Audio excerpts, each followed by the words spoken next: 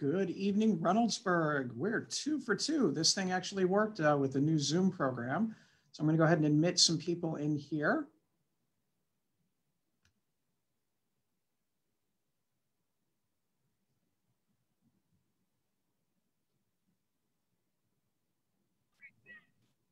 Welcome, committee members. How's everyone doing this evening? Good, how are you?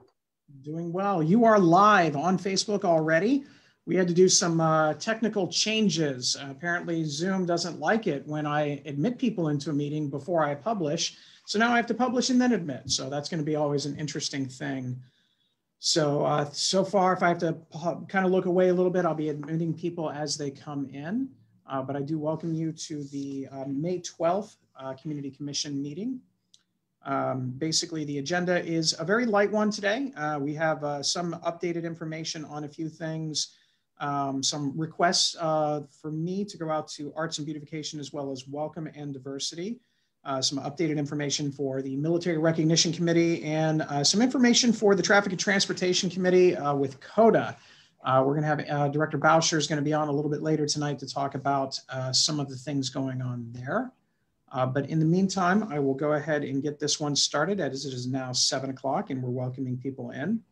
Just kind of go over a couple of things from new business. If you were not able to watch Monday's council meeting, we did pass the Adopt a Road program that Councilman Stacey Baker has put forth. I'd love it if the Arts and Beautification and Welcoming and Diversity Committee meeting is able to sponsor a road at some point in time. That would be awesome. But we'll get more details on that as we kind of go through. And, is there a document that you can forward to us? Yeah, and now that the legislation has passed, we're in what they call basically a 30-day wait period to get all of those final details taken up. But I'll get that to you as soon as possible because I know a couple of groups have expressed interest in that one. I believe there's actually a litter pickup this weekend on the Lancaster. I think they're meeting at Memorial Plaza on the corner of Lancaster and Main. So if anybody wants to go out there and do a little beautification on Lancaster, you're more than welcome to join us out there. What's the day and time on that, please? I will have to get that to you. I don't know where. I know that's something outside. I know Councilman Lou Salvati is working on that one along with a couple of residents on Lancaster. So I'll get that to you. We also have the June 5th through the 12th Litter Challenge that will begin in just a few short weeks. Basically, you'll have the opportunity to take a picture of yourself with any litter that you pick up, and then you'll be entered for some great prizes. We had a number of local businesses contribute to that, including Starstruck, Raider Nutrition, and a few other ones for some of the litter cleanup programs of June 6th through 12th. With that, that's the only new business that I have specifically for right now. So I'll go ahead and turn it over to Ruvain, and then we'll go ahead and get started on any additional comments. And we do have another guest here. Jen Sheeks is joining us. Thanks. I haven't seen you since 2 days ago. Right. I have a great opportunity. She's very interested in talking about the art aspect of everything that we're trying to accomplish. So with that, I'll leave it to Ruvain. Well, we don't have much updating. You know, we had the cleanup that was in the Kroger area a couple of weeks ago, and so that was great that so many people came out and helped Councilman Paccarel for that. And other than that, that's what we've got for the moment. I know a couple of things that have come up specifically about the Arts and Beautification is volunteer hopes for any of you to help join us at our Tomato Festival. We are, I'd say, way beyond the planning stages of that. We're just waiting on some final confirmation to secure our opening acts. We have our main acts that we all are aware of, but now we're looking to secure some of our opening acts. So hopefully we'll have that in the not too distant future. A lot of local bands from Central Ohio, maybe even some from Reynoldsburg that might be popping in on that one, in addition to some of the other musical acts that'll be performing on our secondary stage at different points in time, and as well as some of our arts and other performing arts. I believe we have a couple of dance groups that will be coming in as well. I did want to make a note that we will have a dance group that will be performing at our Juneteenth celebration in Huber Park on June 19th. So kind of keep an eye out for that. That information will be out probably by early next week. Again, there's a lot of things going on this summer. And so we only want to put out a little bit at a time because every time that we want to overload the information on everything. So with that, I'm going to actually kind of talk a little bit about my meeting with Jen Sheik. She came in earlier this week, and amongst a couple of topics, we talked about how we can improve community arts within Reynoldsburg and what's that like. So a lot of the things that she was talking about are a lot of things that this group had talked about, but I think you were coming at it basically from two different angles, but all ultimately wanting to meet up at the same point is how can we as a community encourage local art in its many forms to kind of thrive and survive here in Reynoldsburg, whether it be music or actual, sculptured art, or in this case that we talked a lot more about was performance art. So I'll kind of go ahead and let Jen kind of talk a little bit about some of the things that she's talked about with some other community members in another group that's kind of working in the same pattern as what we're trying to do here. Thank you. So we have a group together. I don't know if some of you saw on Facebook, I put out just some feelers on what interest in the community might be like for a community theater, or ultimately what would hopefully become a cultural arts center, a place as what the mayor said, that not just performance art, but musicians, everything from painters, sculpture, everything, anything that encompasses anything creative, that people of Reynoldsburg would have a home for it there, and that we could start to create we could start to give our city that little bit of identity in terms of arts and culture.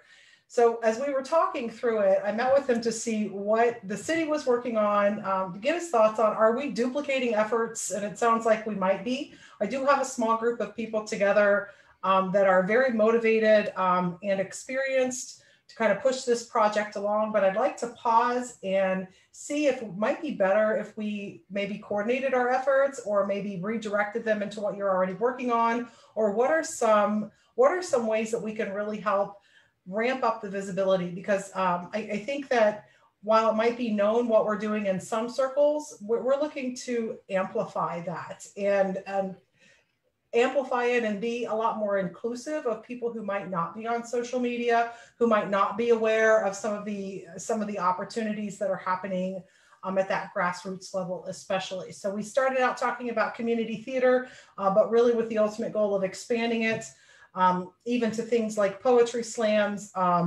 one-person musical acts, skit comedies, the little 3-minute plays, maybe perhaps at the Tomato Festival, but just getting the community of artists, having them have a place to gather and having a method to really express who they are. So that was what we met about. So I'd like your thoughts on that, and what do you think, that what are you working on now that we can help with, or should we continue on this path, or what is your feedback?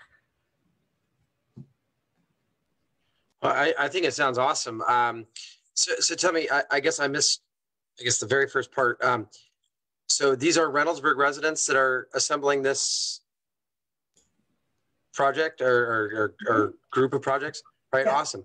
So I guess what I would ask is that if you wanted to join in, we periodically have meetings in between these main, commission meetings, and that would be great if you guys could join in on that meeting and throw some ideas that way. So if we can get some emails and stuff offline here, and we can include you on those future meetings, because I think that everybody in this committee would be really excited about those types of activities and expanding and trying new ideas. So I think that all of what you're saying is in line with the desires of our committee. So, is there any kind of strategic plan or business plan or marketing plan or anything in that direction that exists already, or is there? We're pretty action oriented, this group, so that's kind of what we're looking for, is how do we put things in the spotlight and make things happen? If there's already something in the works, that's great, but or is there room to add in those executable items? I think there's always going to be room. There's absolutely room for that. The more the merrier, and this I guess group and this whole commission concept only began excuse me mid last year. So, it's still sort of a young group as far as, business plans and things like that. No, it's just been more of sort of community volunteerism. And we I guess, started with the beautification part of this. And certainly we are tasked with the arts aspect as well. And that's one of my passions. And so I'm, and other members of the committee, I think, are also very passionate about this. So, people like you and your team who are psyched to get involved and make things action oriented, I think we're all for. And like I said, if we can get you to, sort of circle into our meetings and see, what we can do to move some of your ideas forward, I think that'd be fantastic. I think what was interesting about between the two of you is you're each wanting the same thing, but you're using different methods. So this commission is kind of like circled around existing or relatively new Reynoldsburg city events, whether it's the Tomato Festival is obviously one major push that we've had to include like an art walk, the painting and canvas night, as well as the musical and the performing arts aspect of it. The music in the cul-de-sacs and bringing in different types of diversity. So when they have those musical performances throughout the city, you're having, in different areas, but also different styles of music. So I think that's where that has focused on, whereas your group looks like that, I don't want to call it a brick and mortar, but you're looking for an actual performing arts center at some point in time where you have a place where people can perform, not just at a tomato festival, but throughout the year, regardless of everything. It's going to be a few years before we get that outdoor amphitheater out at Civic Park, but I think that there are other options that we can deal with. I know I had mentioned to you the partnership that is kind of growing between Eastland Fairfield Career Center and Reynoldsburg City Schools, specifically with the Livingston campus and ultimately at the Encore campus for the facilities. There's ready-made stage and all of the stuff that you would need for a lot of that there. So I did reach out to the superintendent. We briefly talked about it. This is not the time of the year to talk to a superintendent about anything. Oh. Between graduations, state testing, and apparently now everything is going to get thrown for a loop again with the governor's mention that all of the restrictions will be lifted.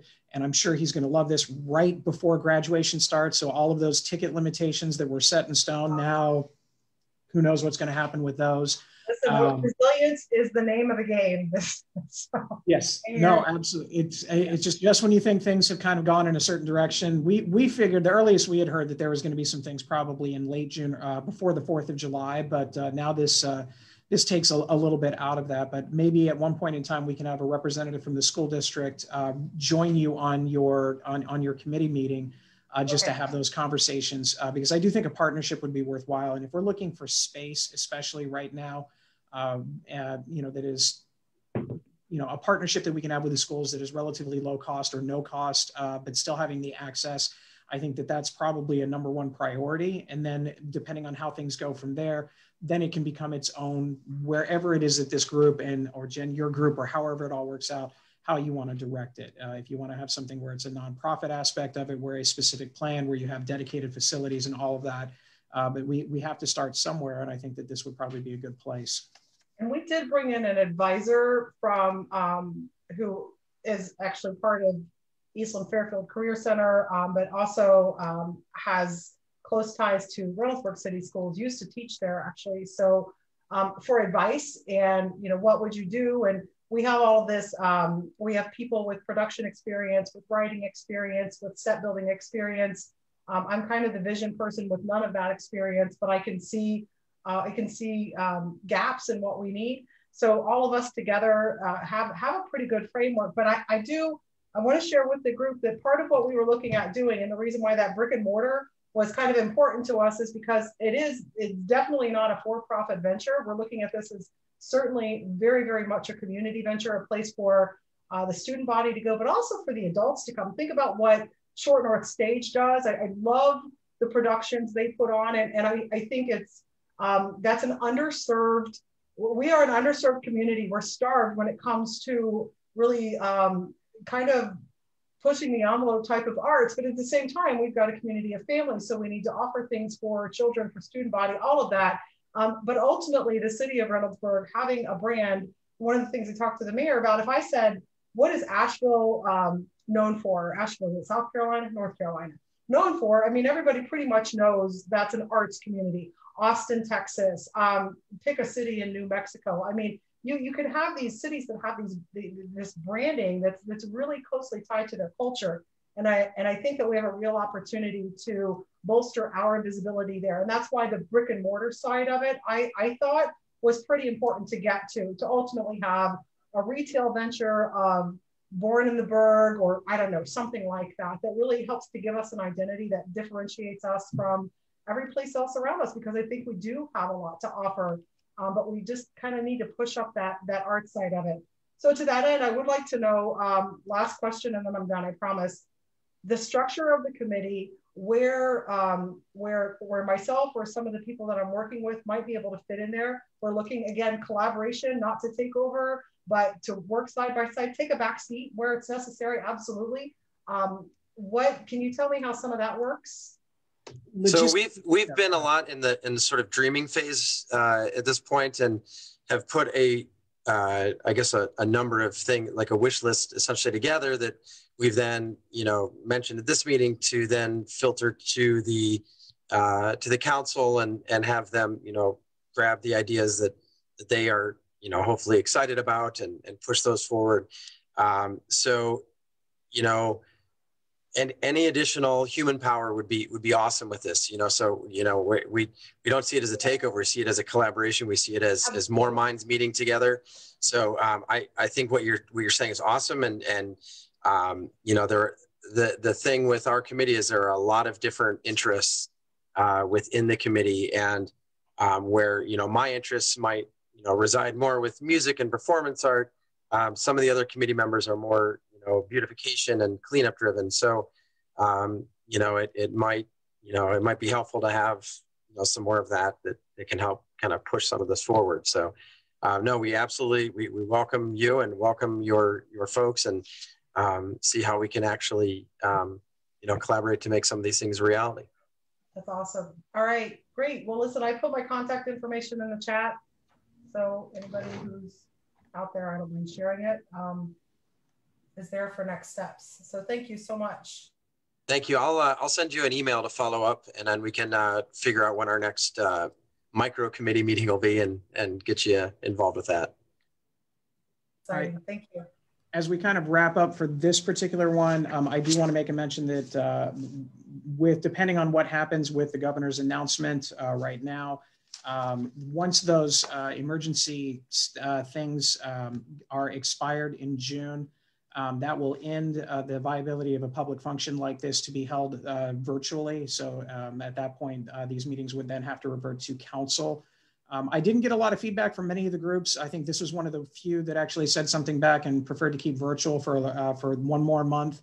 But I think that at this point, unless something changes or that extension is continued for virtual meetings, the next meeting will probably occur here at City Hall, the main official one. Your individual committee meetings are a different story. You guys can do those however you need to. But the next one will occur at City Hall, and we'll have it, again, open to the public, but as well as broadcast on Facebook and all of that, hopefully with working microphones at all stations this time. Apparently that was an issue at council on Monday, but we'll take care of that part of it. I still think to respect everyone's time, I still think it would be best to have two committees meet on one particular night, and then the other two committees meet on a different night, instead of having all four committees like we have here. I know here it's easy. We have 20 minutes, we get the information, we move fast, which I'm a big believer in. But for something when we're actually in person and all that, to have a little bit more time so we don't feel as time crunched, but still respectful of everybody else. Because I know there's a few people on here that are here for the Transportation Committee already that really won't start until about 8 o'clock. So there's a couple of things out there for that. Any questions, comments, closing thoughts? People ready to volunteer for the Tomato Festival or anything like that? Mm-hmm. Okay, there we go. Just throwing that out there. All right, we'll have, we are gonna have a sign-up sheet that we will be distributing and talking about for people that want to. And again, for those people that just happen to randomly show up at the Tomato Festival and say, hey, we want to help, there's gonna be plenty of activities out there as well for everybody, so. If there are no other questions, we'll go ahead and adjourn this part of it. Oh. Real quick, if you could, I guess, send me a list of, sort of art-centric or stage, like if you need stage hands or anything like that, you know, maybe if you can send me sort of a wish list of positions, and I can forward that out to the committee and see if they, or, you know, their connections are interested in jumping onto those. And maybe if there's time slots or, you know, any of that type of stuff, whatever you have, I can at least forward that out to the group. Absolutely. Be happy to do that. And I'll also get the information for the litter cleanup for those of you that are on for the beautification side of things. We are going to have our community cleanup day in October, which is a long way away, but mostly because we couldn't get a vendor to bring a shred-it truck due to COVID for the June meeting. But we will have one in October, as well as a hazardous materials. So we'll do get all that information out as we get a little bit closer. Trying to think, I know there was something else that I was just going to say about community cleanup, but I'm sure I will see most of you in the not too distant future anyway. All right, with that, we will go ahead and close down our Arts and Beautification meeting. Thank you everyone to joining us. Thanks, Jen, for joining us on this one. We'll get everybody connected. Thanks, everyone. Take care, everyone. Bye. Bye-bye. And now we'll move on to our Welcome and Diversity Committee. Welcoming and Diversity Committee will begin. We have a couple of quick announcements for those of you that are just joining us.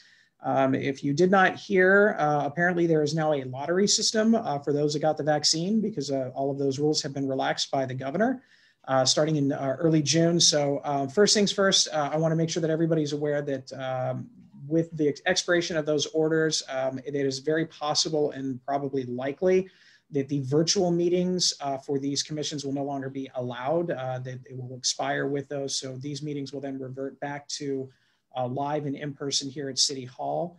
I do suggest still, didn't get a lot of feedback from too many groups last time, but I do think that it would still be best to have two groups meet on one night and two groups meet on another night, maybe the Wednesdays following council meetings just to be on the same side. That would be a possibility with it, but I do request some of your feedback on that. So just let us know in the next couple of days how that goes. I'll have Jessica send out a reminder email just to get some information from each of the committees. New business before I turn it over to Tatiana. We are weeks away from some of our big events. And I know one of the things that had been talked about consistently is some sort of a welcome booth, some sort of thing to welcome people coming into some of our activities. You know, obviously a big part of that is hoping to have plenty of volunteers to staff those things, specifically at our major events, specifically our Tomato Festival, the Artist and Makers Market, that is actually going to be on June 5th. I think that'll be the first big one. And then there's a number of other events that kind of go through. So what I would like to do is, in addition to asking for volunteers at every part of these meetings for all of our events, send out a list of some of our events that we would love to have the welcome booth there. Obviously, we'll provide the table and chairs and things like that, but people to actually man it to be able to kind of maybe potentially hand out some information about the city. You know, some of the, let's say, perhaps have a section where you have the Experience Reynoldsburg magazine, or you have the Heirloom that has some information about Parks and Rec and things of that nature at some of those events, maybe at like some of our bigger typical farmers markets. Apparently the first one is always kind of tame and not everybody comes to that first one. Apparently it's a tradition that it rains the first farmers market. I'm not sure how that works, but it does.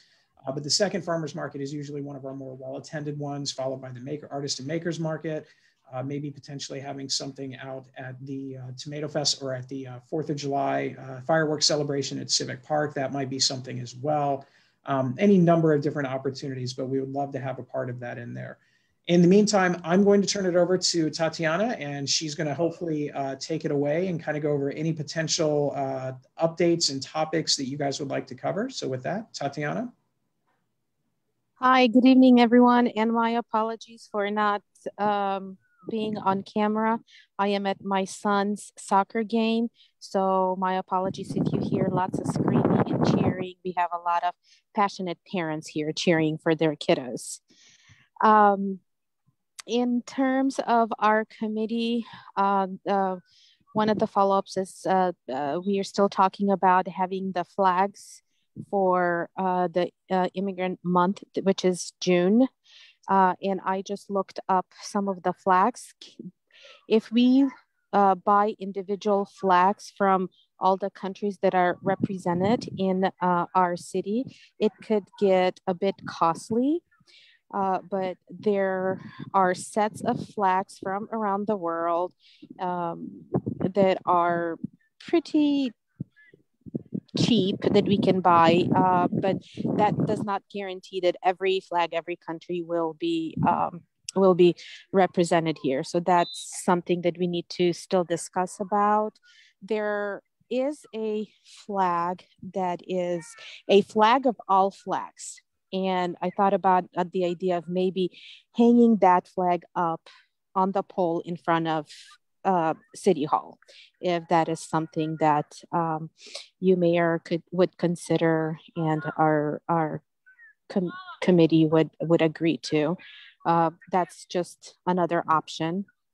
And then I would welcome any ideas from the Arts and Beautification Committee, if they would have any ideas that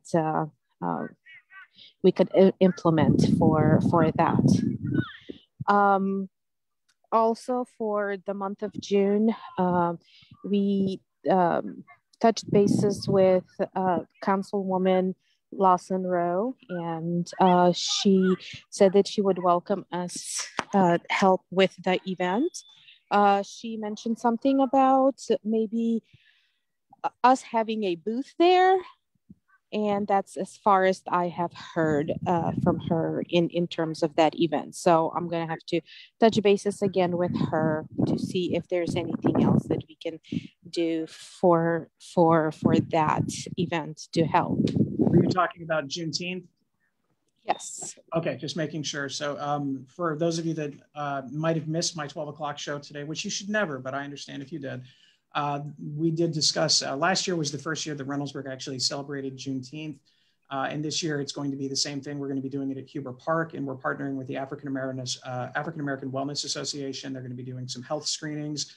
There's going to be a 5K. There'll be a couple of food trucks with only healthy food. There you go, at that one event as well. But there'll be some great things. There'll be some dancing and some spoken word poetry as well. But that would be, again, another one of those new events that's coming to Reynoldsburg that we'd love to have participation in with that one. I will reach out to Councilwoman Lawson Rowe and just kind of make sure that we have this, we'll get the space and all of that in there. Okay, that sounds good.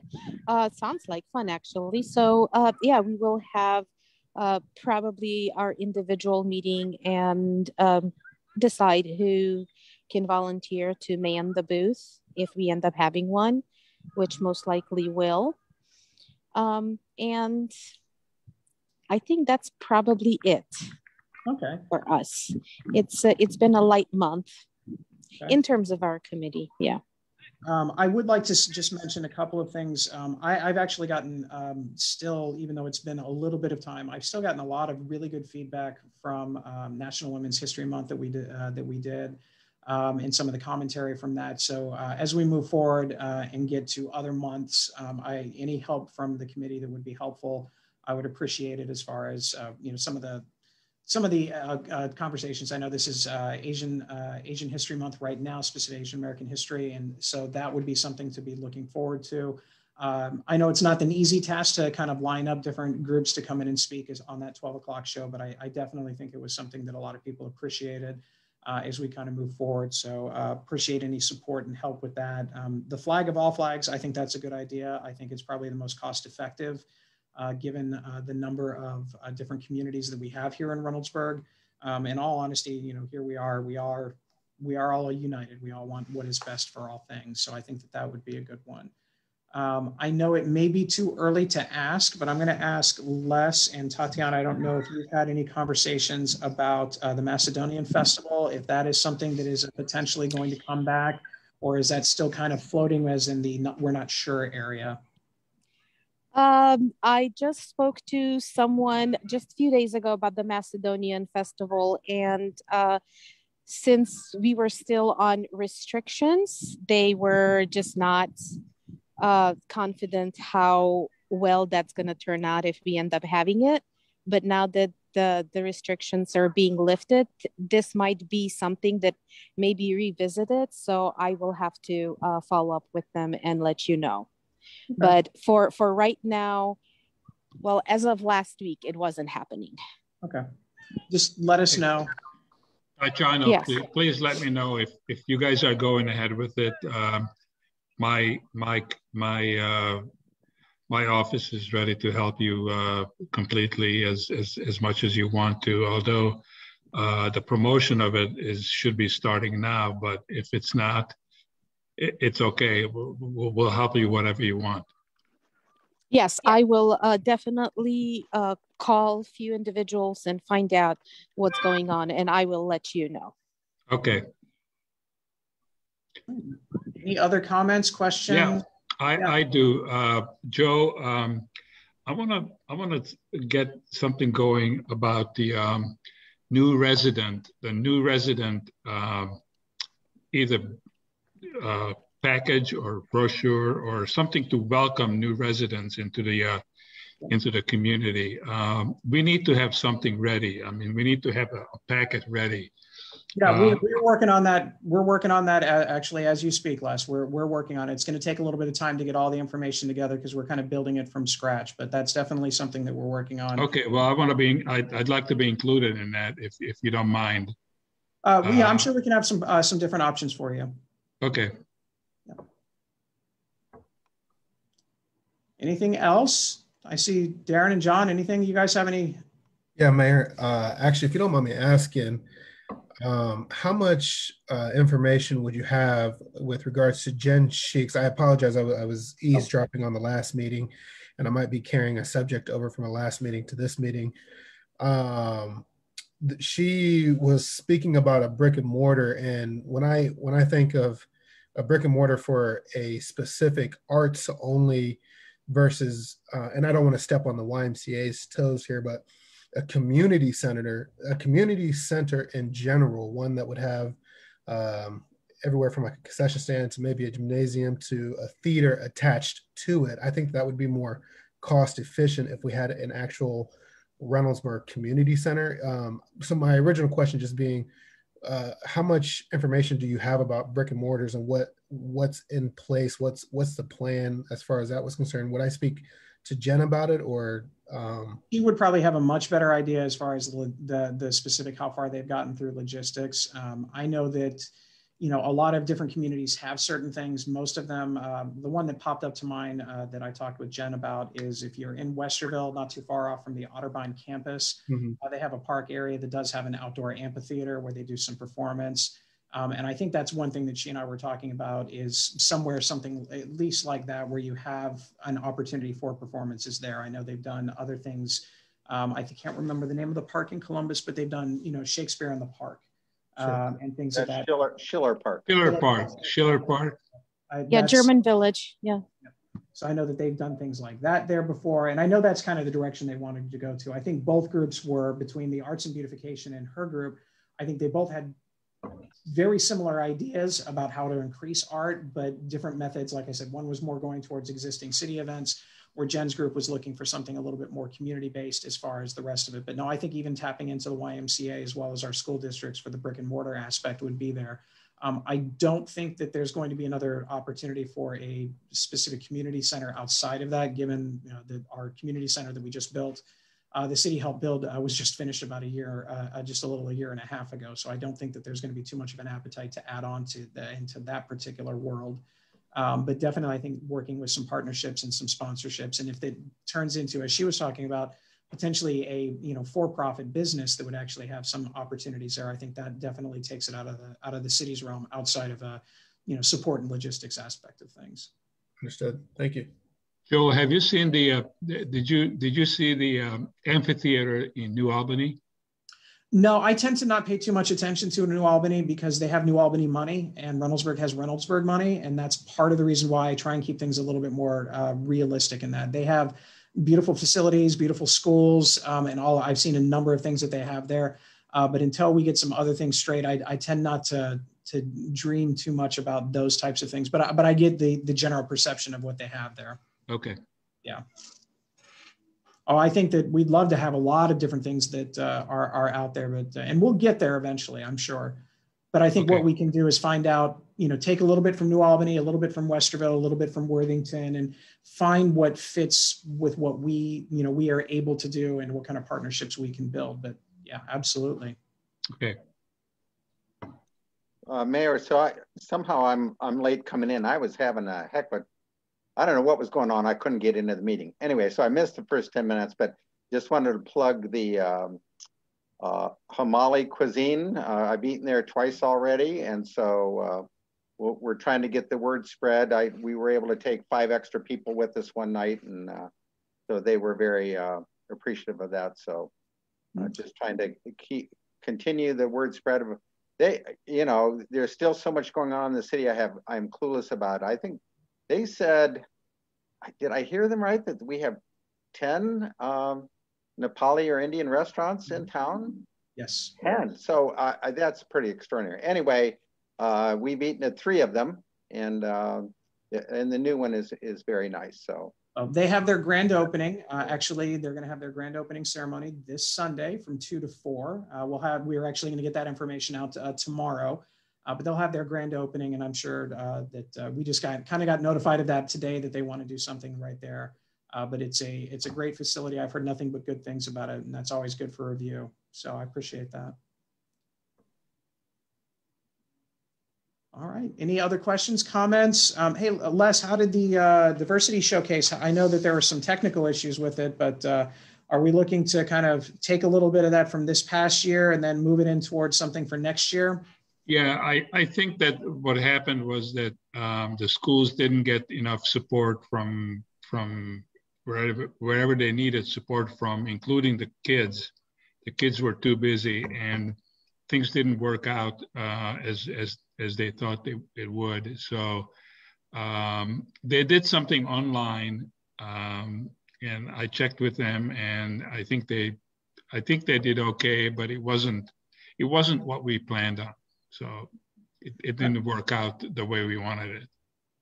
Well, I think that my understanding is that Reynoldsburg will be going back to 5 days a week next year, and then obviously some of the other restrictions, as we've talked about, are no longer Right. going to be in place after the first week of June. So I think that Right. From that point of view, certain things will be a lot. We had everything set up for them, and it was all ready to go and everything, but they just logistically they just couldn't do it. So. All right. Well, we're looking forward to bringing that part back. Tatiana, I know I hope somebody's scoring a goal out there. The game's going well with your son. But do you have any other comments? Anything else as we kind of wrap up here?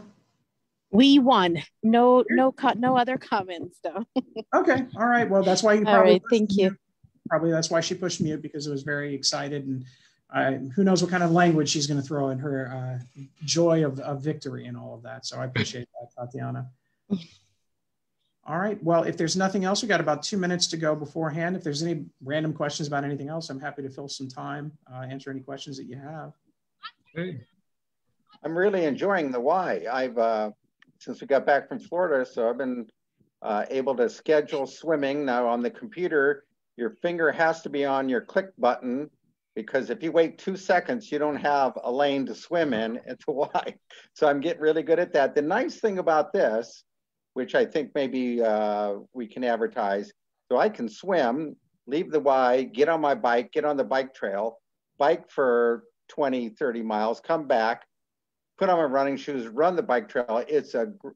We should invite outsiders to come to do their triathlon training right in downtown Reynoldsburg. It is a perfect triathlon training location.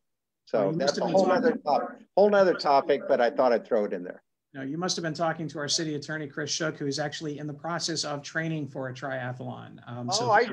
I better get together with him and we can train together. Yep, he's actually, I think that they've hit a couple 26-mile bike rides, and they're gearing up for a 40-mile bike ride this weekend. And then he does the swim over at the Y, the same thing. I do know that the Y is going to be opening and expanding their hours in the next couple of weeks and bringing some additional programs as more and more people come back. But I'll tell you what, every time I look over at the parking lot every day, it's a lot more full. It reminds me of what it was in January, February last year, where it was very consistently used. And I know I certainly need to get out there, but I keep scheduling meetings for 7 o'clock at night. So there's always a difference in that, but I'll definitely get out there as we get a little bit nicer weather. All right, well, I'll go ahead. For those of you that are remaining, you're more than welcome to stay on. For those of you that are done on for the Welcome and Diversity Committee, that is fine. I hope to hear from you again as we get set up for our next meeting. And again, it will be here at City Hall, and we'll get all that information to you as far as dates, times, and things like that. But it'll probably be the Wednesdays just after the council meetings, and we'll figure out which two groups go on the first after the first one and which two go after the second one. Looking forward to it. Have a nice evening. Thanks. Great. Thank you. We'll Bye-bye.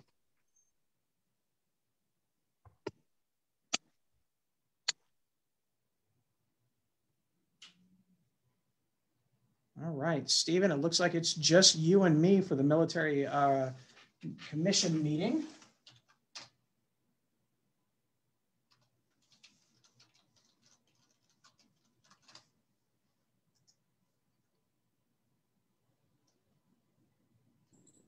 This is not. When do we usually start? About 8? Nope, 7:40 is when we're starting this time. We had the good. There we go. So I'm going to go ahead and bring up as we get started here. I think, Stephen, you were on here, so I'll just kind of go over it with you. With the governor's declaration that all of these health orders are going to be rescinded, the June 2nd, we'll probably be coming back live in City Hall for the community commission meetings. You heard me probably say just a few minutes ago, we'll figure out, which Wednesday this particular group will meet on, but we'll be going back to that. As it is 7:40, we'll go through a couple of quick things. There's really no new business, but we do have some updates as far as our ceremony. I believe, according to the last best information that I have, the ceremony on Memorial Day will begin at 12 p.m. And we will have some opening words from myself. We'll have the posting of the colors from the Columbus South High School Army Junior ROTC. We'll have Regina White lead us in the Pledge of Allegiance and apparently sing the national anthem, followed by an invocation from the American Legion Assistant Chaplain Mary Austin. We'll have a poem from Sergeant Jeffrey Buchanan Springer from the United States Army, retired.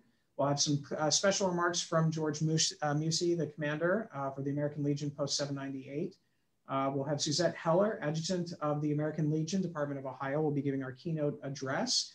Robert Jennings, a U.S. Army veteran, will be our guest speaker. And then we'll have some closing remarks, as well as a benediction and a retiring of the colors.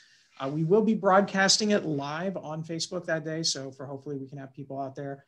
We have, as of the last time that I looked, and I will say I have not looked in the last 2 days, but we have 2 of the 3 flagpoles up, and the lighting is going to be there. So that part is on its way, so it'll be all up and set for that.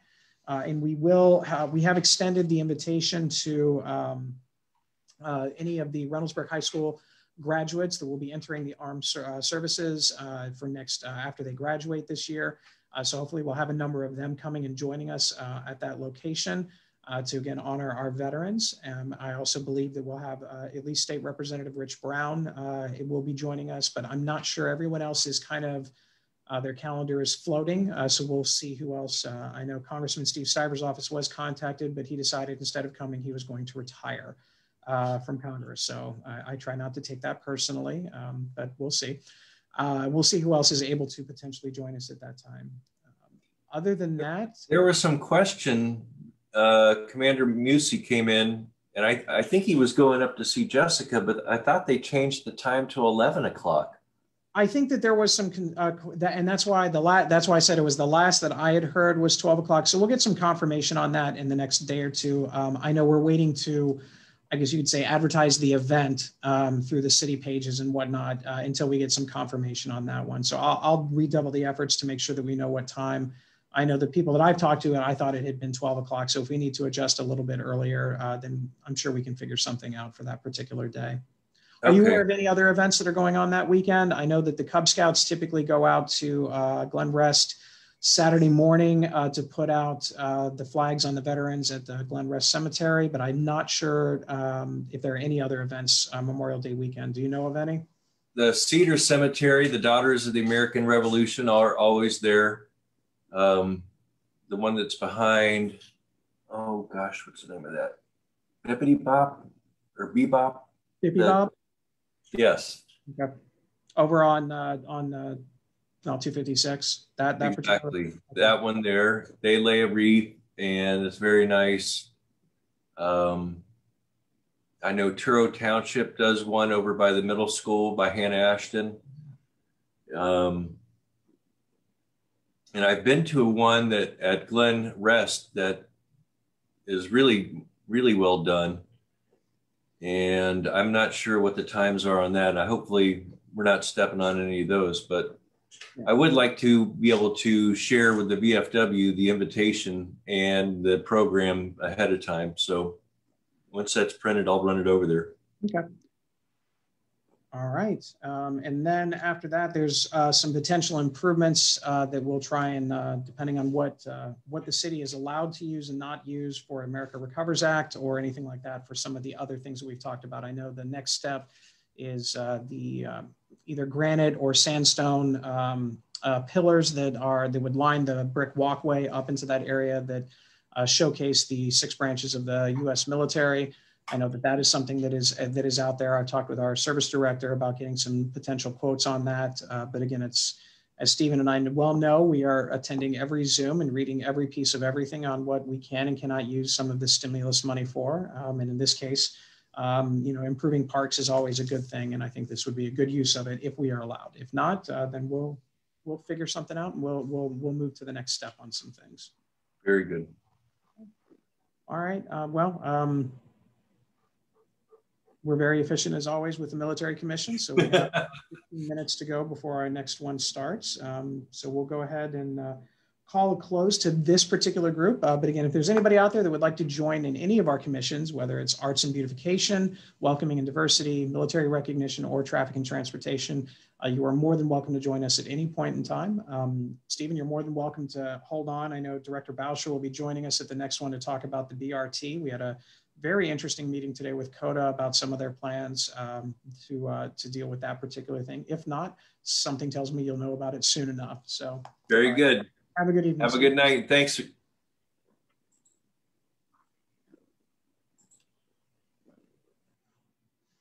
All right, we'll give it a little bit of time for those of you that are on and watching at home or trying to figure out how much I can actually talk without really saying much of anything. I'm a teacher, I can fill that some dead air. Trying to figure out if we had some other things. We do want to give a shout out to Donna Bauman for joining me today on the 12 o'clock show, talking about our park, specifically Civic Park. We are going to be doing a walk in Civic Park on May 22nd from 1 to probably 1 to 3. Take a couple of hours in Civic Park with Councilwoman Shanette Strickland. We'll talk about some of the potential improvements at Civic Park that people have been talking about, that we've had some kind of mock-ups to do before we get too far into everything, just making sure everybody understands that some of the improvements that are out there with the potential dog park, some Frisbee golf, potential splash pad, an outdoor amphitheater that we actually talked about earlier tonight on the Arts and Beautification Commission. So that would be a possibility as well. So a lot of good things coming up on that one. As well as some of the rest of our activities all the way throughout. And if members of the Traffic Commission will indulge me, I will say I know that after the presentation at the last 2 council meetings ago, we did talk about some of the things that are going to go in place on Priestley in the not too distant future, as far as some of the crosswalks and the paths, ADA compliant crosswalks at Windriff and Quarry Cliff that will help to add some dedicated sight lines, some different striping on there. We are still waiting for the stop signs with their flashing LED lights to come in. I haven't gotten an update since last week, but everything seems to be on back order just because that's just the nature of things right now, especially with some of the cost and materials for some of these items that we're looking at. But just kind of giving you an update on that. Got about 12 minutes to go, so I'm trying to figure out if there's any other fun things that we can talk about. Did we get the really nice bright signs? Yes, the ones that when you turn it on, it kind of looks like somebody's putting the high beams on into the house. I think that's that. Awesome. So that way that, just that big, bright, intense thing. So that'll be good I'm sure it won't make any impact whatsoever on any of the residences in there, but.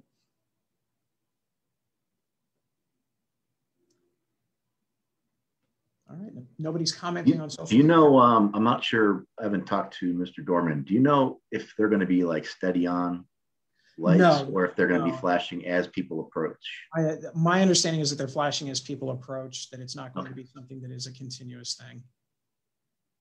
I'm not really sure which would be better, in all honesty. If it was continuous, maybe you wouldn't, you'd start to kind of go, eye blind to it, to say you won't pay as much attention to it. Or if it's, if it only occurs when somebody's coming in.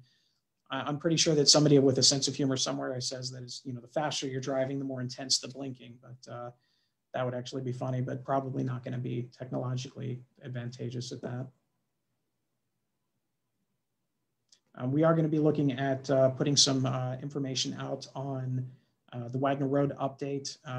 We're getting ready to do submit some legislation for survey work and things of that nature out there. So that process is going to get started. And we're getting ready to meet with Franklin County in a little bit. So I know that's not necessarily on the agenda, as COTA is going to take a majority of everything, but we'll go from there.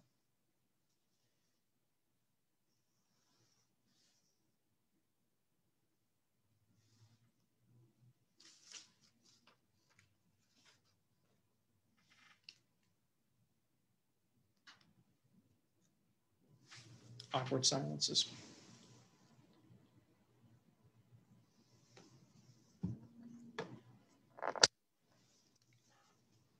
So I'll wait a few more minutes for that particular topic.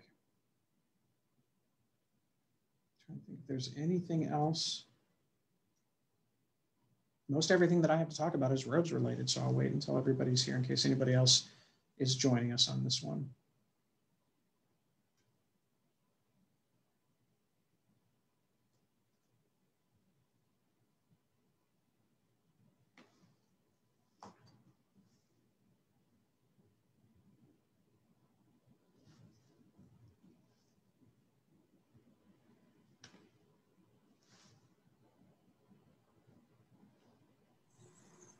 All right, Director Boucher is joining us gracefully. As we always tend to do, we get done with our military commission meeting significantly earlier than all the rest. I will put that up to efficiency of military standard training, that we get in, get out, and get done what we need to get done. Cool. A few minutes before we start, in case anybody else is joining us for our traffic and transportation information meeting. I did want to comment, I don't know if you had seen it yet, Andrew, that the governor is going to be rescinding all of the health orders coming the first week of June. So much like our council planning and BZBA meetings, we will be doing our community commission meetings live here at City Hall, hopefully in about, the next one will be on June 16th. So that's kind of where we're at for that one. We're trying to figure out how we break that down. We'll probably do two committee meetings one night to the following, after the second meeting of the month for everything, just to kind of respect everybody's time all the way across. So have they released a Green Bay Packers schedule yet? I think they did. I haven't checked it yet. So is that the one with or without Aaron Rodgers playing? We were not going to talk about that. I saw an article recently that actually suggested that the Bears, the Vikings, and the Detroit Lions should offer up draft picks to whichever team is planning to trade for Aaron Rodgers to get them out of the division. It's one of those things that you laugh and say, oh, that would never happen. And then you start to think about it. It might. If I was the Bears owner, I would say, you know what? I traded up for Fields. He's the future. And let's go ahead and get rid of Rodgers. And then we've got no competition left. Yeah. But we have Goff and Andy Dalton. I like my odds. Don't forget Kirk Cousins out in Minnesota. So.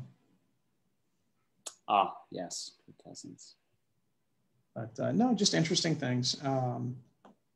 Yeah, I saw that. I had not seen anything else specifically. There are a couple of memes out there that have a couple of action heroes walking away from explosions and things really cool when you walk slowly away from a destroyed building. There's one from X-Men and Avengers and things like that. And then there was a picture of Aaron Rodgers walking away from Green Bay Lambeau Field. For those of you that haven't picked up on it yet, I am not a Green Bay Packers fan. I am a Chicago Bears fan. So I am duty bound to not like the Packers, much like Ohio State is duty bound to not like Michigan. The only difference is my team can't beat the Green Bay Packers. Yeah, for now. That's true. You know, before Andrew was born, though, it was a different story. That's true. The 70s were a different time, and the 80s. But you weren't even born then. I was, just barely. Yeah, exactly. Of course, we were good when it all began, too. Mm-hmm. I don't think Mike Ditka is on the Super Bowl trophy. No, but George Halas is on the NFC Championship trophy. So we'll trade barbs about that after Aaron Rodgers retires. It goes from there. Yeah, I don't think we're going to get lucky with a third one. So I would be shocked. And it'd be great for you, but yeah, I don't think Love is who they thought that he was going to be drafted. So if they're looking for other veteran quarterbacks to bring in during spring training, then that means they're worried. Yeah. So for those of you just joining us, welcome to Sports Talk here at Reynoldsburg City Hall. We're talking with Andrew Bowsher, very saddened Green Bay Packers fan, bracing himself for the inevitable decline of a once proud franchise. So we're going over that type of thing before we start our transportation meeting. This is just another great way to fill in some air. I guess I can talk a little bit about, for those of you that are still watching, Main Street construction. I saw something earlier about it. We did actually meet with the Franklin County Sheriff's Office, who actually has jurisdiction over how the traffic is flowing, to work with them to kind of make a little bit easier flow from the east to the west on Main Street. We also know that Columbia Gas hopefully will be finishing their work on Lancaster by the end of next week, early the week after. So that is a potential that it will help some of the traffic concerns in that regard before the rest of the construction on Main Street really kicks in. We have not heard yet from Franklin County on when they're going to start their part of Main Street. We do know that Lincoln County is moving along pretty quick on some things, but still going to be probably a good month before we hear too much about that particular thing. So we got a couple minutes left, and it's April Darling just joined us. I joined late, but maybe you might want to mention something about the Rumpke situation, because like Facebook is lit up with these people asking the same questions over and over. Yep, that's a great question. Rumpke is experiencing a staffing shortage, and so amongst a number of things that they're having to deal with are it's supply and demand when it comes to CDL drivers during this time with the construction that's going around. It's very competitive wage-wise, and so some people who probably have been working for Rumpke are looking for other positions, and Rumpke is aggressively trying to recruit new workers. They've added stay-on bonuses. They've added sign-on bonuses. They've also increased their starting wages. So they are trying to bring a number of people in. The problem with that is from the day that you're interviewed and hired, it's still going to be about 4 weeks to go through their training process to make sure that everyone gets fully trained up. They've brought in other workers from different regions around Central Ohio to kind of help offset for some of the manpower shortage that is out there. While it may not make everybody feel good, keep in mind we are not the only community that is suffering. Similar communities, stories have been told in Westerville, Gahanna, and others that are Dublin that are suffering from some of these delays. It just happens to be that by the time Thursday comes around, if Rumpke is not able to get there by the first in the morning and Thursday, it's because they're finishing up their routes in another community from Wednesday. And then they'll be in Thursday midday and beyond, and then coming in Friday and Saturday if needed. There are priorities. They are going to be focusing obviously on the trash, specifically number one, followed by recycling. And then third will be the yard waste. And while the yard waste is probably the most messy, just because of the fact of, if it rains in Ohio, which it tends to do every 20 minutes, it seems, those bags kind of get weak and things get ripped open, but they are working on a lot of those things. They will be giving us detailed maps of areas that they have hit at the end of the day on Thursday, so we can make sure that what areas have been missed. And so when someone calls us and they say, hey, my trash wasn't picked up and I live in wherever that location is, we can know if it was because they didn't hit the area in general, or if it was a legitimate missed house. So that's part of it. But those are just a couple of things that they're doing with it. Our contract with Rumpke is up at the end of this year. And while we are part of a consortium of a number of cities that use Rumpke as their services, believe me, this is a conversation that we'll have with Rumpke and our members of our consortium to try and find as many adjustments as possible to improve service all the way around. And Ken, that was an awesome segue to get me to keep talking to basically the 8 o'clock mark. So I'm going to go ahead and start off with everything. The new business really is primarily just going to be all about Andrew right now. Andrew's going to give us a little bit of an update. And again, I want to thank him for coming on here after hours to talk a little bit about COTA and the rapid transit line. I did mention earlier that we had a meeting with COTA earlier today to talk about some things. So that might be something that we can be there. And from there you go. We'll go ahead and let you take it away.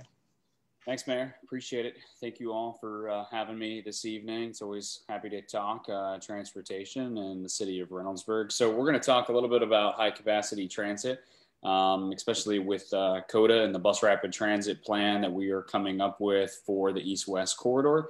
We happen to be on the east section of that. So just real quick, this has been an ongoing project. I serve as the technical advisory for the city. And then there are other entities as well, like Columbus, Whitehall, Bexley, and then out west as well, some smaller townships that are a part of that as well.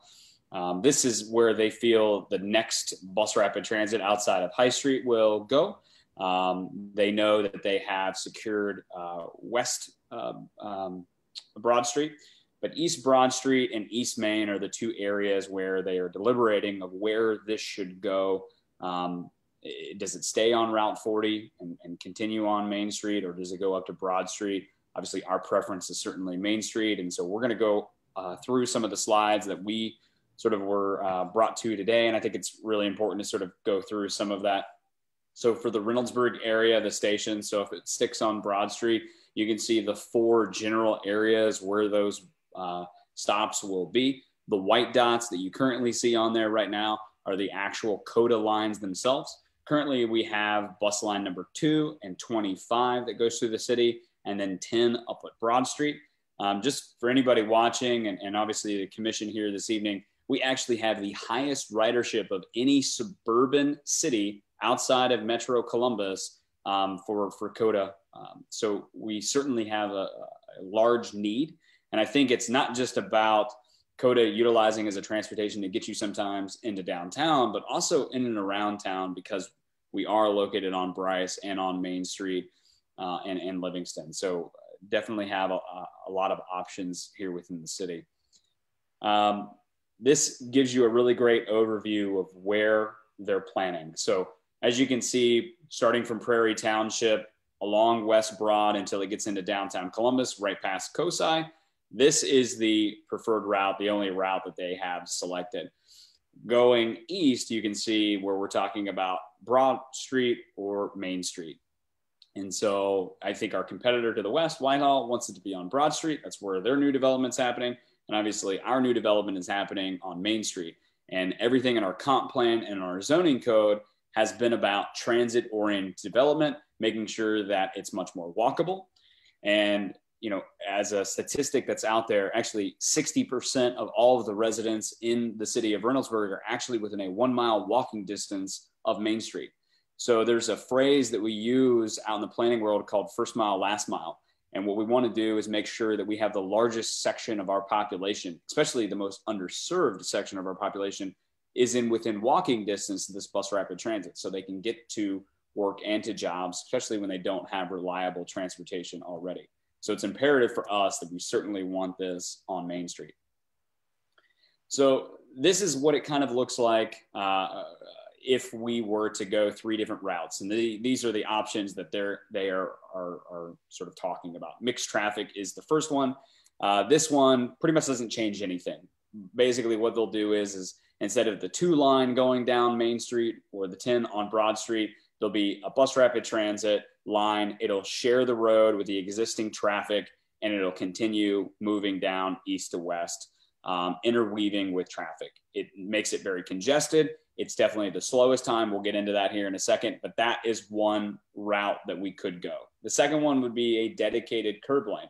This would put the bus rapid transit onto the sides of Main or Broad, and then we would still have the flow of traffic in between, as you can see here.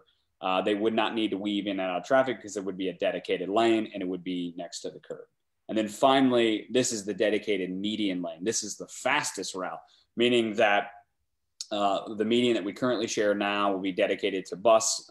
You can see that those are there. If your question is, well, how do they get to there? They utilize crosswalks at that point. The goal is not to have a stop every few hundred feet like where they currently have now. It's dedicated stops to make it as fast as possible throughout the route. So talking about some travel times, center median lane, as I said, for both is the fastest, 26 minutes and 31 minutes. Curbside lane, 30, 45, mixed traffic, 33 and 41. Something that I think we don't get into on this slide deck that really should be known is they have not only taken a look at what it would look like for bus rapid transit, but there was early on thinking, well, could we do heavy rail? Could we do light rail? Could we do some other form of transportation that's out there? They went through all the different phases and they came up and said bus rapid transit is the best thing for us currently, because dedicating space for a rail line is not only hundreds times more expensive, but it would be really, really hard when you start getting into the very urban pocket areas like Columbus to be able to put rail back in. Unfortunately, there was a lot of rail lines in Central Ohio a long time ago, and for whatever reason, we took them out. And so now we're sort of stuck where we're currently at. So we're making the best of a bad situation. One of the other things to kind of hear and talk about is Broad Street is actually the more expensive route. Main Street is actually the least expensive. So there's some things that are going for us when it comes to that. And I don't know if you guys have talked about it in this commission meeting, but I know the mayor has his eyes working with Truro Township, also working with a lot of the new act to get an Opticon system. So this was actually talked about as well. Not every jurisdiction has this, but what basically this does is it allows fire trucks, other safety vehicles, potentially the bus rapid transit line, be able to buzz through lights so it turns red on the opposite intersection and allows it to go green for them to be able to go through. That would increase it almost tenfold for a lot of these times. And obviously the goal is to get the ridership of a bus rapid transit up high enough to where we've got less vehicles on the road, less congestion, less accidents, and more people are utilizing public transit to get to where they need. And so those are some things that have all been sort of talked about. And they have definitely looking at a lot of pockets of different areas. Certainly Reynoldsburg has a very large need, and they've taken a look at other areas based on median income levels, based on median home values. And obviously the lower that is, the more likelihood that those demographics will actually use transit. So Main Street actually has a better demographic for transit than Broad Street. So another sort of feather in our cap as well. This kind of goes over some of the areas of mixed traffic, curbside, dedicated, and median dedicated of what they're looking at. Talked about, the site work at BRT stations, the minor utility relocation. It's obviously the cheaper route. It's already in existing today. Basically, they're just putting a different type of transportation on an existing network. Curbside, obviously, there's a little bit more road work improvements, strategic widening to accommodate transit and non-motorized facilities. The great thing for Reynoldsburg is because we were suburban nature or ex-urban, we have a lot more right-of-way than typically a Bexley or even a Whitehall for that matter. And so it gives us the ability to be able to do a wide variety of this, whether it be curbside dedicated or median dedicated for our transportation network. So that's a really good piece for us to be able to have, because not everyone does have that. And not to mention, we definitely have a very large landscaping buffer and easement and dedicated right-of-way that we currently already have that not a lot of other jurisdictions will. So just a, standard minimum widths, they're just talking about vehicle drive lanes, 10 to 12 feet. This brings up a really great point about the $8 million project that the city is ongoing with, that I'm sure you guys have talked about, that's starting this year and ending fall of next year, from Davidson to Graham and Wagner, which will be a full streetscape improvement project in our Old Town area. Our lane widths right now are 16 feet wide. Obviously, we want to get down to about 11. That's the fire department standard. And that way we can still freely move through, but also not creating a highway through our downtown area. So if we do a thing like Adora or more pedestrian access for other businesses in the downtown area, we're creating that pedestrian amenity, and it doesn't make it unsafe. How I know it can feel sometimes when you're walking in Old Reynoldsburg. This just talks about the existing right-of-way. Obviously, Broad Street has much more than Main Street. I don't think that is a surprise at all. There's a reason why it's called Broad Street. And then just some of the summary of the changes of what would need to be happen. And I actually go through some of this. This is actually mixed traffic in Reynoldsburg. This actually takes one of the areas here at Main Street in 18th. So this is actually a little bit further west of us. Another one at Broad Street and Wagner, what that would eventually look like. So this is the mixed traffic, the existing already BRT station stops. One of the things that I think they are going to try to do is where our current stations exist now. If you've ever been behind the COTA bus, it obviously stops, it delays traffic on that curb lane. The goal would be that they would eventually go into the right of way, peel off to it has an actual stop. So that way the 2 lanes, at least on Main Street for us, Broad Street, it's 3 lanes, does not block that traffic. So that's definitely a goal that they have currently right now. You can see this here happening for the dedicated curb lane in Reynoldsburg. One of these lanes would be next to the bus station. And this is just with the existing conditions. This is not them expanding the right of way at all outside of the BRT station. So for Reynoldsburg, this could be a much larger project where we wouldn't necessarily need to lose 2 lanes on either direction. So I just want to make that clear. This is just simply a concept. They're trying to get to the 30% submittal. Once they get to the 100% submittal, then we can go after federal dollars and actually be able to implement this within the next 5 years. That was my one thing I want to make sure everybody knew, that this is not something that's going to be happening like in the next 2 years. It's going to be something that is earmarked for a number of years outside, where you have a lot of dedicated federal money and things like that. So, we have not really had any conversations about how it may impact the finances of Reynoldsburg. But, a couple of points specifically to this that I want to make sure that everybody's aware of is, one, access to transportation is a very huge barrier for people when it comes to job access. We know that there are plenty of jobs out in the Edna Township region with the distribution centers. We know there are other jobs in downtown Columbus, and obviously we are trying to do our best to attract jobs to Reynoldsburg. And the idea is that a combination of all of these things, more job in Reynoldsburg for people to live in Reynoldsburg, will help alleviate some traffic concerns. Jobs that are in Edna Township or down in Columbus with this BRT would allow quicker transportation. Hopefully, can take other cars off the main roads.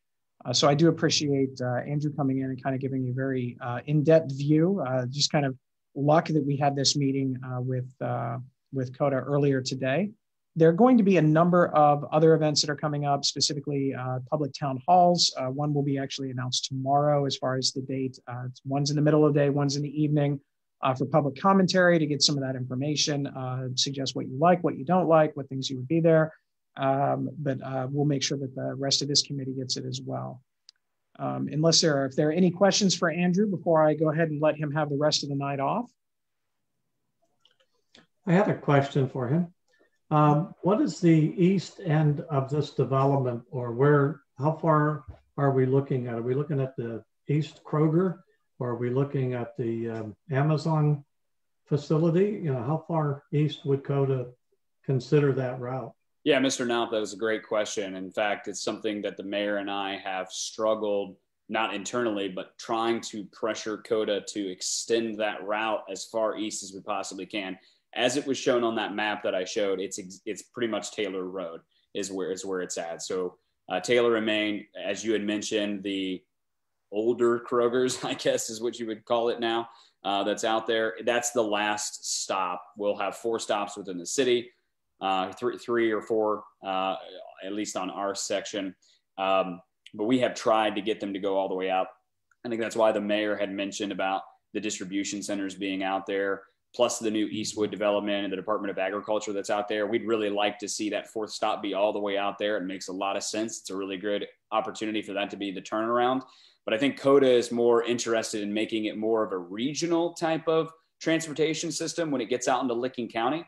They were saying the exact same thing when it was getting out into Madison County, out to the west as well. When you start getting into West Jeff and other areas like that, where they feel that maybe that's a regional transportation, that this is not sort of the end of the line, but some other planning needs to be picked up after that.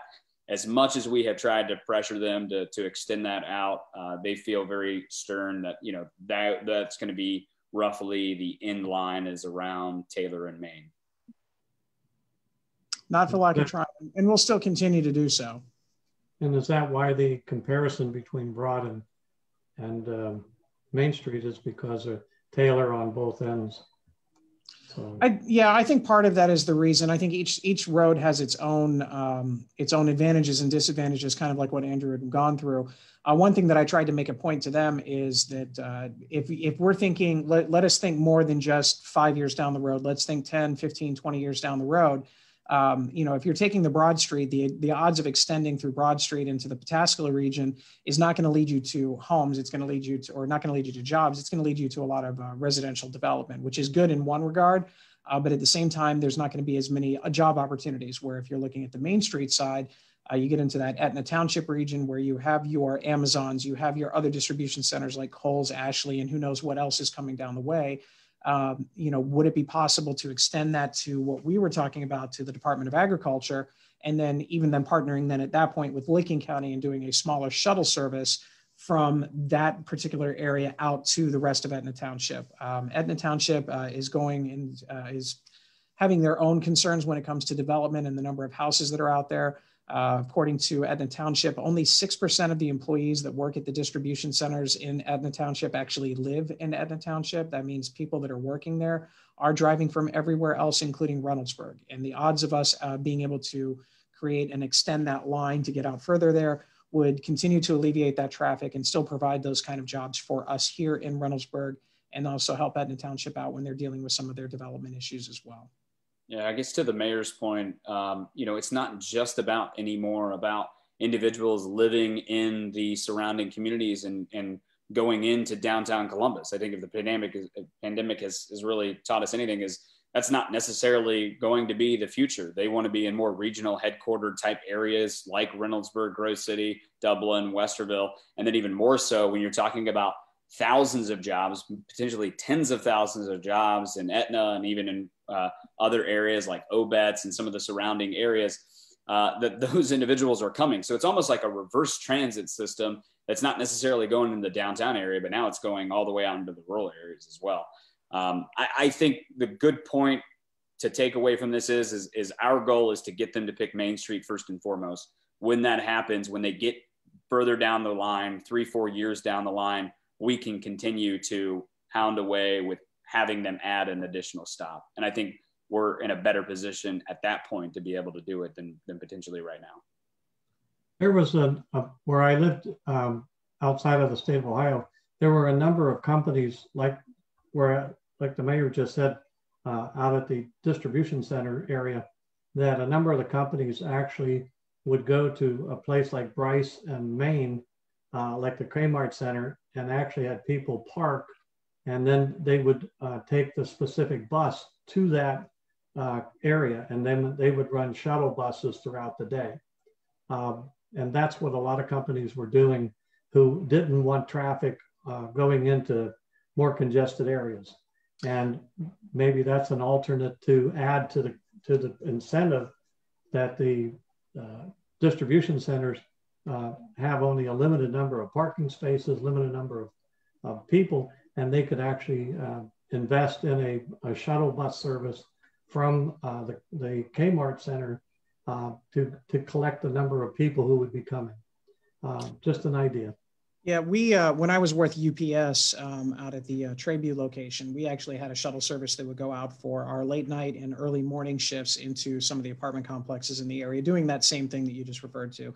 They would go in, they would pick up X amount of workers and bring them back in because of some of those transportation concerns. And I'm pretty sure, yeah, there you go. I'm pretty sure that Amazon's got the cash available to them, that if they wanted to do that, they can. But I think that that's something definitely we have to continue in on those conversations. Yeah, so Amazon is running that program in multiple cities. So I'm not sure what number of employees they need to make it an option here.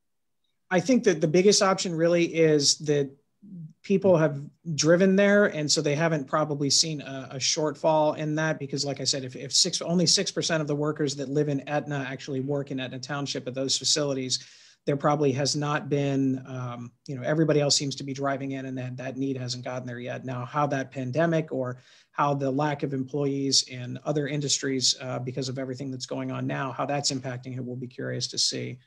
As we wind down, I wanted to make sure that everybody was aware, now that everybody's on, that with the governor's orders on that health restrictions will be eliminated by the first week of June. We will be having our next meeting in council chambers. So that will be probably either the Wednesday after the first meeting of the month, which is the second week, or the fourth Monday or fourth Wednesday of the month after that second meeting.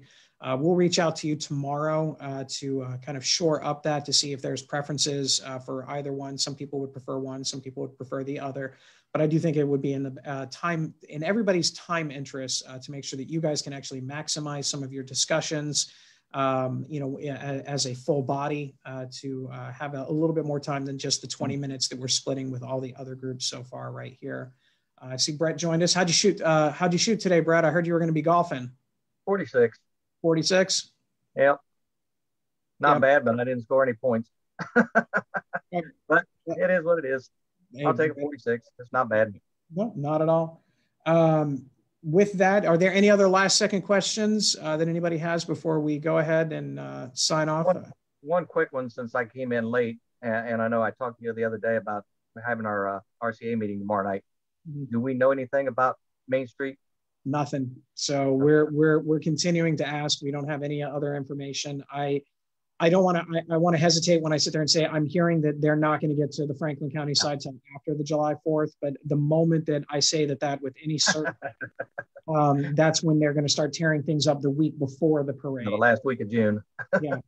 So, but we'll definitely, as soon as we know, we'll keep you. I know that we have let them know that the parade route is what the parade route is and when the parade is, so they know that part of it.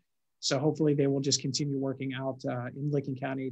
The contractor that's doing the Franklin County side is also the same doing the Licking County side. So hopefully they will finish off that Licking County first before they move into our area. Okay. All right. Well, with that, thank you again, Director Boucher, for coming in and talking about COTA this evening. And if anybody has any questions in the meantime, feel free and shoot them to us. But otherwise, we will see you probably either that June 16th or the June, I guess that would probably be the 2 weeks after that, the late June. But with that, we will go ahead and call it an evening. So thank you all for joining us today. I appreciate it. And we'll talk to you next time. Thank you. Okay.